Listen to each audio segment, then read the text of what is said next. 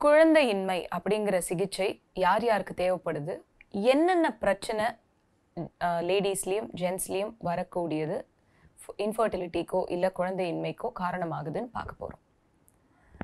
Ladies பொறுத்த வரைக்கும் reproductive organs அப்படின்னு சொல்லக்கூடிய கர்ப்பப்பை, கருமுட்டைப்பை, கருக்குழாய், பதியற தன்மை, கருமுட்டை ப்ரொடியூஸ் பண்ணக்கூடிய கெப்பாசிட்டி, இது எதுலேயும் சேஞ்சஸ் இருந்தாலோ இதை தாண்டி ஹார்மோனல் ப்ராப்ளம்ஸ் ஏதாவது இருக்கும்போதோ குழந்தையின்மைக்கு சிகிச்சை தேவைப்படுது.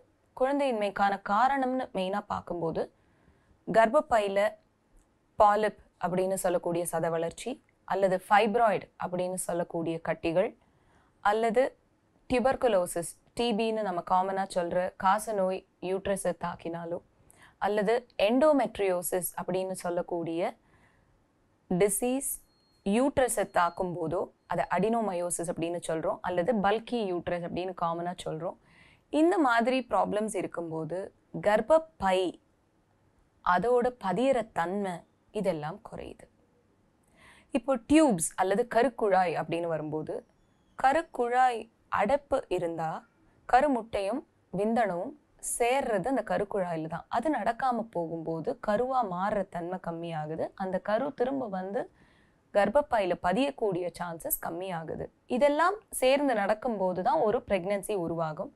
அதனால குழந்தையின்மை வருது. மூணாவதா கருமுட்டைப்பை. கருமுட்டைப்பையில் ஒவ்வொரு மாதவிடாய் டைம்லேயும் அந்த ப்ளீடிங் முடிஞ்சு 3வது 4வது நாள் அந்த டைமில் ஒரு சில ஆண்ட்ரல் ஃபாலிக்கல்ஸ்னு சொல்லக்கூடிய கருமுட்டை ஓடு அது வளர ஆரம்பிக்குது. அதை தான் ஃபாலிகுலர் ஸ்டடி அப்படின்னு ஸ்கேனில் நம்ம பார்த்துட்டே வரோம்.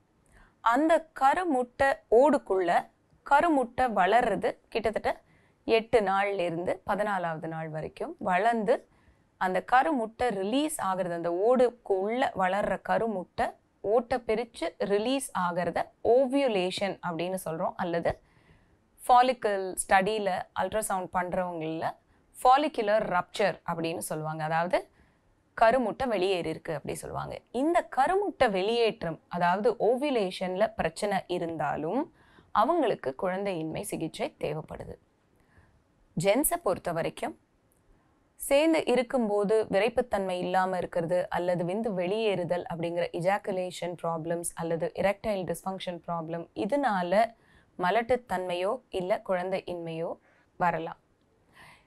இவங்களுக்கு ஹார்மோனல் இம்பேலன்ஸ் இருக்கா, நியூரலாஜிக்கல் ப்ராப்ளம் இருக்கா அப்படிங்கிறதையும், ரீப்ரொடக்டிவ் ப்ராப்ளம் இருக்கா, அதாவது டெஸ்டிஸ்னு சொல்லக்கூடிய விந்தணு ப்ரொடியூஸ் பண்ணுற அந்த ஆர்கனில் ஏதாவது ப்ராப்ளம் இருக்கா, அது கம்மியாக சுருங்கி போயிருக்கா, இல்லை அதில் வீக்கம் இருக்கா, அதில் ப்ரொடக்ஷன் கம்மியாக இருக்கா, எதனால் விந்தணு வெளியே வரல, பிளாக்கேஜ் ஏதாவது இருக்குதா, வெளியில் வரக்கூடிய ஸ்பெர்ம்ஸோட கவுண்ட் நல்லா இருக்குது ஆனால் அந்த விந்தணுவில் உயிரோட்டம் அதிகமாக இல்லைங்கிற கண்டிஷன் இருக்கா, என்ன ப்ராப்ளம் இருக்குங்கிறத பொறுத்து அவங்களுக்கு வெரைட்டிஸ் ஆஃப் ட்ரீட்மெண்ட்ஸ் இருக்குது.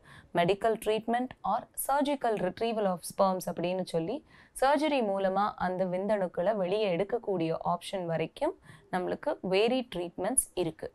இதை தவிர அந்த விந்தணு ப்ரொடக்ஷன் கெப்பாசிட்டி, அதாவது விந்தணு உருவாக்கம் ரொம்ப கம்மியாக இருந்தாலோ, அல்லது விந்தணு உருவாகுது ஆனால் அதோட குவாலிட்டி நல்லா இல்லை அப்படிங்கும்போதோ அந்தந்த கருமுட்டைகளுக்குள்ள ஒவ்வொரு விந்தணுவை செலுத்தக்கூடிய இக்ஸி அப்படிங்கிற ப்ராசஸ் பண்ணி அதை கரெக்ட் பண்ண முடியுது.